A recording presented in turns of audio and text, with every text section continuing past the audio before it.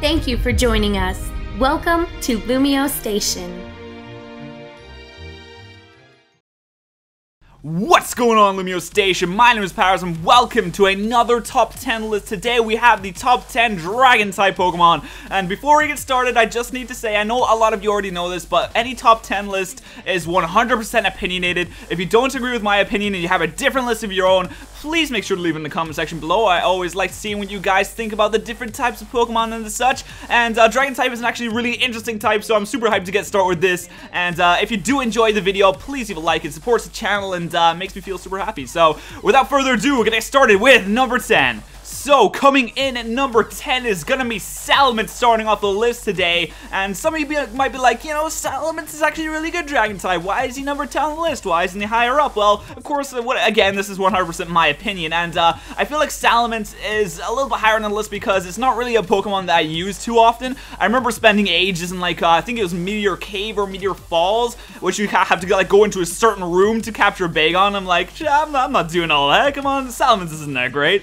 But of course, I do love Salamence. I love its design. I feel like it's the closest thing to an actual dragon you're gonna get from dragon types. Of course, Rayquaza has the whole Chinese sort of long dragon. This Salamence is the sort of more modernized, I guess, dragon that you're used to seeing in sort of movies and things, and I really like its design. The only thing I would say about its design is the wings look kind of weird. I don't know, it just looks like someone's stuck a bit of cardboard and painted it red, but whatever, I'm not gonna say anything about that. Salamence is, of course, an amazing dragon type Pokemon. It has amazing attack, amazing everything pretty much, apart from amazing, not so much amazing resistance to ice type moves, but if you're a dragon type, you know, the ice type is always going to be a fear. So that's why Salamence is number 10 on today's list. So coming in at number 9 today, we have Kingdra, the amazing ace that Claire uses in the 2nd generation games, and of course the 4th generation games if you're going to count Heart Gold and Soul Silver, of course the 4th generation games. But Kingdra is number 9 on today's list, and this thing is such a threat when you come to Claire's gym, because you're like, oh, dragon types, no, Ice Path was just down the road, I'll go catch myself a Swinub or something.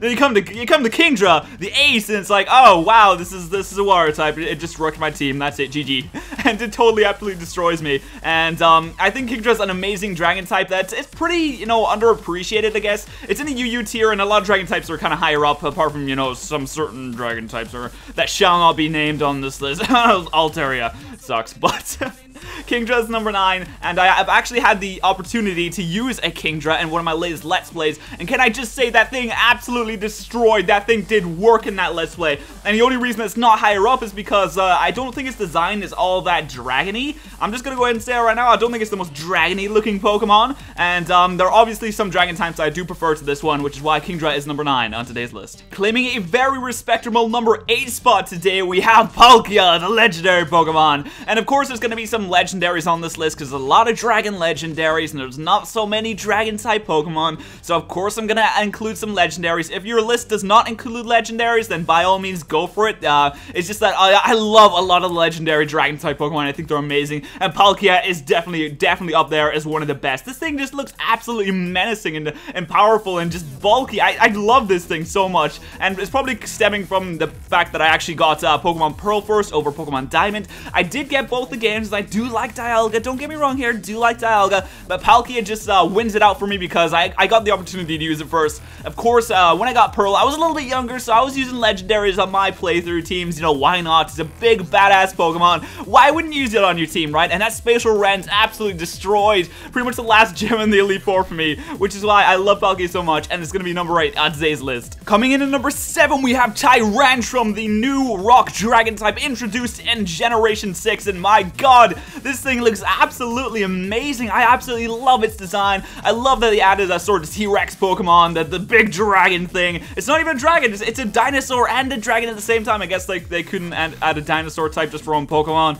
I guess that's why they didn't add, I guess that's why I made it a dragon, but you know, I'm not complaining. I am not complaining. I think this thing is absolutely amazing. It does have quite a few weaknesses, but you know, the dragon type does actually kind of make up for that a little bit. It does have the weakness to ice and the weakness to dragon, but it kind of makes up for the weakness to water that rock originally had, so you know, that's amazing. It has such high attack, it just destroys everything. It's absolutely amazing. It's super powerful, and I love Tyrantrum. That's why I do prefer Tyrantrum over the other fossil, although the other fossil is also pretty cool as well, the other 6th generation fossil. And Tyrantrum is probably my favorite my favorite fossil Pokemon of all time. You know, there's been some pretty cool fossil Pokemon, but Tyrantrum definitely takes the cake as this massive dinosaur just destroys everything in its path, which is why it claims number 7 on today's list. So at number 6, we are going to have the mascot for Pokemon White. We have Zekrom. The deep black Pokemon is this classification state, so why was it the mascot for Pokemon White? Were they trying to be ironic or something? I don't know. Let's talk about the Pokemon. I think Zekrom is an absolutely amazing design. Probably one of the best designs in Pokemon. Of course, that's only my opinion, but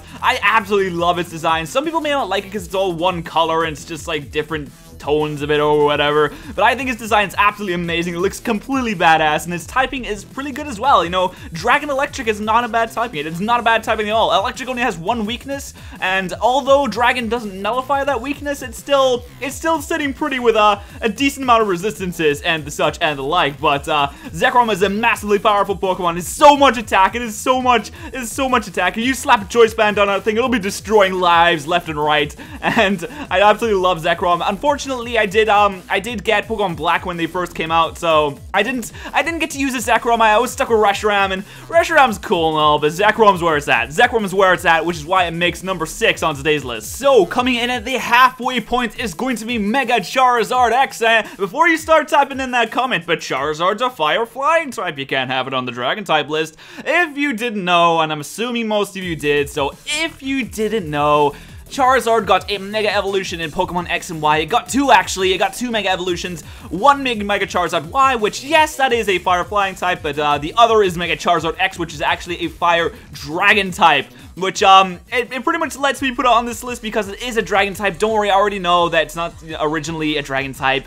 I already know that stuff, but I really wanted to put Mega Charizard X on this list because it's new and shiny, and I absolutely love this thing. I do prefer Mega Charizard Y just a teeny little bit more, but Mega Charizard X is just such an amazing, beastly Pokemon. It can bulk some hits. It's got some increased defense there. It can bulk some hits now. You can make a bulky Charizard with Dragon Dance and stuff and make its speed and attack go up as well. It's got Tough Claws. It'll be ripping you to shreds with its Dragon Claws and its fangs. It's got blue fire coming out of its mouth and everything. I love its design. I actually love that they made the design look kind of like the original shiny Charizard. You know, they got the black stuff there and a little bit of blue there to go with the blue flames and stuff. But I think Mega Charizard X is amazing. It may not be originally Dragon type, but it definitely deserves to be on the top 10 Dragon types list. So next on the list at number 4, we are going to have Hydreigon, and this thing is an absolute monster. Just its design gives off this essence of power and menacing and evil, even though it's not particularly evil. You know, it's what they say about the trainer. It's the trainer that's evil, not the Pokemon, of course. But this thing is an absolute monster, and you know, back in the 5th gen days, it's got nerfed now in X and Y because of the whole fairy type doing 4 times damage against it, which I think that made it bump it down to UU. So, I mean, we're not talking Smogon tiers right there, but it did receive a pretty big nerf. In terms of not its stats or its typing or anything, but, you know, there's a lot more stuff that can hurt it now. But back in 5th gen, back when you have to fight the evil team leader, and you're fighting his Pokemon, you're plowing through his team with your starter or something, whatever, or the legendary you picked up, and then he whips out this thing as his ace. It's like, well, GG, back to the Pokemon Center, we'll try again next time. But this thing is an absolute monster and a pain to beat, and it just gets worse than like the hacks and such, and Hydreigon is just such an amazing Pokemon, which is why it really deserves to be higher up on this list. So Hydreigon is going to be number 4. Moving on to number 3. And who is number 3 on today's list, you ask? Well, it's got to be Garchomp, this massive land shark beast of a monster of an absolute amazing Pokemon. I love Garchomp, and Cynthia is actually my favorite champion, which is probably why I like Garchomp a lot. And you're probably like, oh, you know, Cynthia's not so great. I beat it with my Choice Scarf Mamoswine that used Blizzard and such, and Ice Fang and Ice Shard. Well, if you don't have an Ice type, that is GG. Remember what I said about Hydreigon being like a monster and a beast to beat in the 5th generation? In 4th generation, if you didn't have an Ice type, you were not beating this thing. This thing even had Flamethrower for maximum coverage against Ice type, so if you didn't have Speed It, you were gonna lose anyway. If you didn't have Ice Shard, pretty much, you weren't gonna win that battle. And I know this is pretty much an over-exaggeration, and it's not amazing, it's not the best Pokemon ever, but this Cynthia's Garchomp was probably one of the hardest things I ever encountered in a Pokemon game, and it really deserves to be on the list, especially since Garchomp is such an amazing competitive Pokemon as well,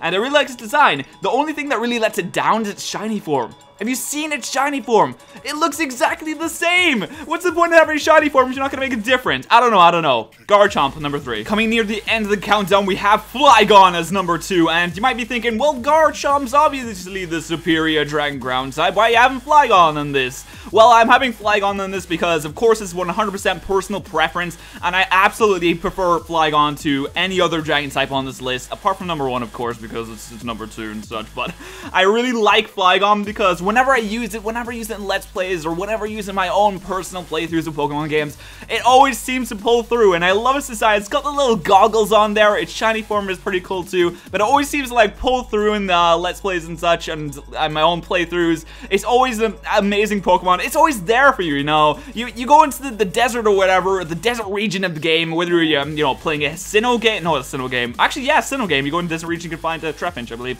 Or a Hoenn game, a Unova game. It's always just there waiting for you. It's like, yo, what up? Trapinch is just waiting for you, and you're like, yo, you evolve this into a Flygon. It's gonna be there. It's gonna be by your side. It's gonna be helping you through the game. And it's not ridiculously overpowered, but it's not weak either. I just love Flygon. I don't know what it is about it. It's probably just because, you know, personal preference and experience and nostalgia and such. And I really think that Flygon is the superior 3rd generation Dragon type. Sorry, Salamence. Flygon is just taking the cake today. Flygon's number 2. Now, if you didn't predict this as we were going down the list and the number 2 was called, Flygon was called up as number 2, then I don't know what you were thinking was going to be number 1. But of course, I'm going to have the OG Dragonite, the OG Dragon-type Pokemon, as I meant to say, but there, I just gave it away. It's going to be Dragonite at number 1, and I absolutely love Dragonite. You know, it's the innocent, big, gullible Pokemon. Not gullible, but, you know, he's the big, innocent Pokemon. He's the Generation 1 Pokemon, and for whatever reason, they decided to make an entire type in Generation 1 just for this Pokemon. Now just think about that. They also did that for the Ghastly line and Gengar and stuff, but they made an entire type just for this evolution line. I don't know why they did that. Like, they could have added so many more Dragon types. They could have made a Charizard a Dragon type, which they obviously fixed in Generation 6 with the Mega Charizard X, like I explained before on this list. But I really think that Dragonite is deserving as number 1 because this thing puts in the absolute highest amount of work you could ever need. It's got that. If you give it a weakness policy, with that multi-scale, Ice types will not be doing shit to it. Okay, we'll be doing shit, but it's still 4 times damage. Ice types will not be taking it out anyway. It will get a weakness policy. You Dragon Dance up, and you're prepared to sweep. If the enemy team does not have Ice Shard, that is sweep. That's GG. That's it. And I absolutely love Dragonite. So that's why Dragonite is number 1. So that's gonna be the end of this list, guys. I hope you enjoyed this. If you did, can you please hit that like button for me? That would be amazing. And of course, remember to share your own favorite Dragon types in the list, in the comment section below, not the list below. The list is in the video. But that's gonna be about it for me today. I hope you enjoyed this video once again. Thank you very much for watching, and I'll see you guys next time.